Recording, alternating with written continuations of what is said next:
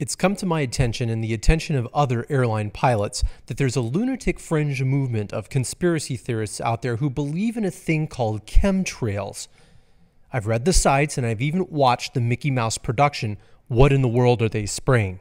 Time and time again, the fact is purported that these chemtrails contain a high level of aluminum.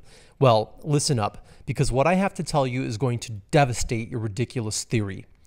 Part of the most basic equipment on any regularly scheduled airliner is an onboard weather radar. Aluminum, even trace amounts, is highly reflective to radar waves. So reflective, in fact, that aluminum pods are carried on combat aircraft to foil radar-guided missiles. These pods are released when a lock is sensed, and the radar signature left by the aluminum is so grandiose that the radar-guided missile breaks off and plunges straight into a cloud of aluminum particles.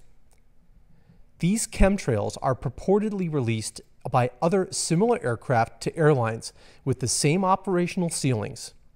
We, as airline pilots, have logged millions of hours every year at the same altitudes as these purported chemtrails, and not once seen what would amount to a virtual wall of aluminum in the sky.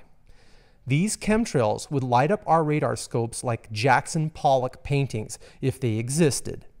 Reports would fill the NASA ASAP system of pilots who thought that they were picking up the ground at 37,000 feet.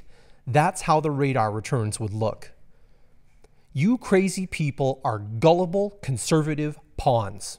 Furthermore, regarding the longevity of these chemtrails, they are living no longer than they ever have before. They are simply being refreshed by aircraft flying along the same Victor Airways and jet routes as defined by very high frequency omnidirectional range beacons. GPS allows us very few divergencies from these routes and jetways.